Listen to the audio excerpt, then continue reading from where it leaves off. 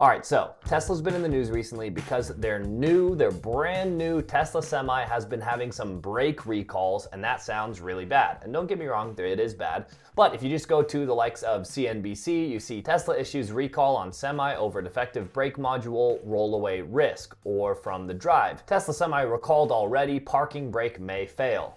Or you can go to any number, or CNN Business. The Tesla Semi is getting recalled for faulty parking brakes. It was all over the mainstream news. And here's just a Google search, and actually, let's do it in incognito mode so we know it's not getting biases. Tesla Semi brake recall. And you can see Forbes, Tesla electric Semi recalled after just a few months. CNN, CNBC, CBS News, Electric, The Drive, Autoblog, Inside EVs, Fox Business. Everyone is covering this Tesla Semi recall. Now, as you've probably guessed if you watch this channel very often, the truth is way more nuanced. So I did a little bit of digging.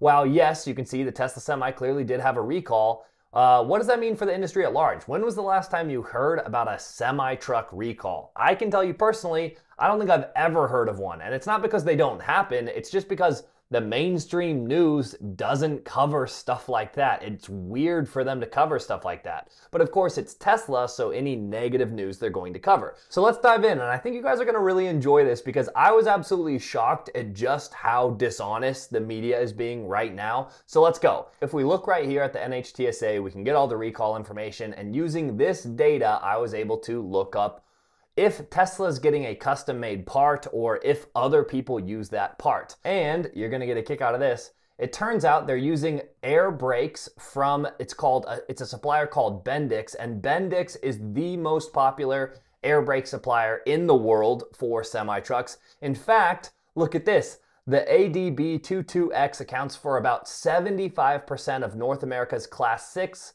to Class 8 air disc brakes. Class 8 is a semi-truck. So look at that. This air brake from Bendix is incredibly popular. About 75% of trucks use them in North America. And you can tell North American commercial truck manufacturers, including Daimler Trucks North America, International, Kenworth, Mack, Peterbilt, and Volvo. So basically all of the biggest truck manufacturers use these exact brakes. It's not just Tesla, and I think you're probably getting an idea as to where this is going, but let's keep digging.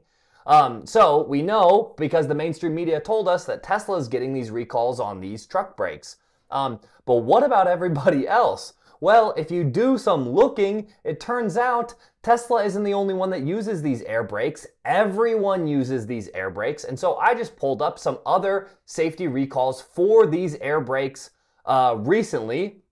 And you can tell Thomas Built also got a recall for these air brakes. You got a bunch of them. Oh, and Daimler also got a recall right here. Daimler Trucks North America. And this is the most recent one. This is the one, I think, in the same recall batch as Tesla, although it's a little hard to tell because they use different parts numbers based on the manufacturer that's using them. But it looks like this is the same exact recall, which was happening in February. This one hit the mainstream media at the beginning of April, but I think this is the one it is. And look, you have Kenworth, a huge trucking brand. Kenworth, it's affecting all of these trucks. Peterbilt, it's affecting all of these trucks. The point being, while the mainstream media is only going to cover that Tesla had a recall on their semis, everyone had a recall on their semi brakes because everyone uses the same brake. And just for some reference, because I thought I got a kick out of this, Tesla has sold anywhere from like the mid-30s to up to 100 semis. And in the US, the new retail sales of heavy-duty trucks in the US from 2001 to 2020, you can tell they sell anywhere from a low of 300,000 to a high of nearly 1 million, which would put Tesla, if you were to round their semi-truck sales to the nearest percentage, it would put Tesla at about 0% of the semi-truck sales in the US. And yet, when they get the recall that every other truck manufacturer is getting for their air brakes, they make major news. Like CNBC is like, we have to cover this Tesla semi recall. We have to cover it, even though Every other truck manufacturer experienced the exact same recall, but you will never hear about that in the news. Also, check this out. If we just do an incognito search so we can get rid of some of Google's biasing, then we just say semi-air brake recall. That doesn't say anything about Tesla. It just says semi-air brake recall. Look at this. Article, Tesla, Tesla, Tesla, Tesla. There, that's the first one that's also includes the Kenworth and Peterbilt, which is regarding the exact same thing. Tesla, Tesla, Tesla, Daimler, there we go. There's the exact same thing. Recalls more than 70,000 trucks due to brake issue. That's the same problem Tesla's having, but they're only going to cover Tesla. I mean, look at this. It's like top 1, 2, 3, 4 articles. Then you have one, then 5, 6, 7 articles. Man. It's like the whole, and how many people really scroll down? Probably the first few results on Google, these first ones, especially if people see that, hey, they're all pretty much the same. That's what people are going to see. It just gives you some perspective on how biased and slanted the media outlets are towards Tesla, where they're like, oh, this is a huge deal, we have to cover it when Tesla's involved, even though it only affects 35 trucks, which presumably was how many trucks they had on the road, because I think all of them were probably affected.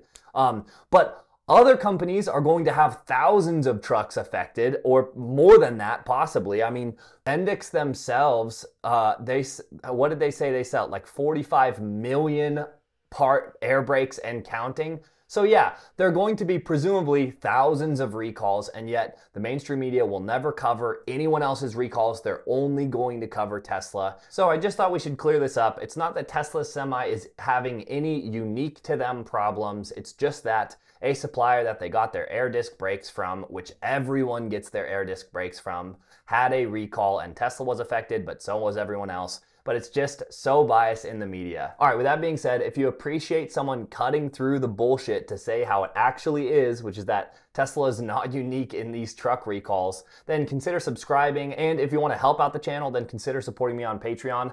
I've done a pretty bad job at saying thank you to you guys on Patreon lately. I have no excuse. I just haven't done a good job of it. But thank you to these people for supporting me on Patreon and keeping the channel going. Without them, I wouldn't be able to do it. If you want to see more coverage like this, where I cover how the media treats Tesla versus how they treat everyone else, or just big conspiracy theory type things, then consider supporting me on Patreon and join these wonderful people. Oh, also, I was doing pull-ups. I got this new pull-up bar for my door frame. And I don't know if you can see it, but I did a pull-up this morning and I was grabbing on the wrong side of the bar, but I just wasn't thinking. And I did a pull-up and I nailed my nose on the top of the door frame. And it was bleeding. Now my nose is swollen. It doesn't look like much. I mean, it really isn't much. But it shocked me because I went up and I just smashed my face into the door frame. So now there's like a little blood spot on there. And I learned a thing or two. Don't do pull-ups backwards in your door frame or you're not going to enjoy it. All right, I'll see you guys later.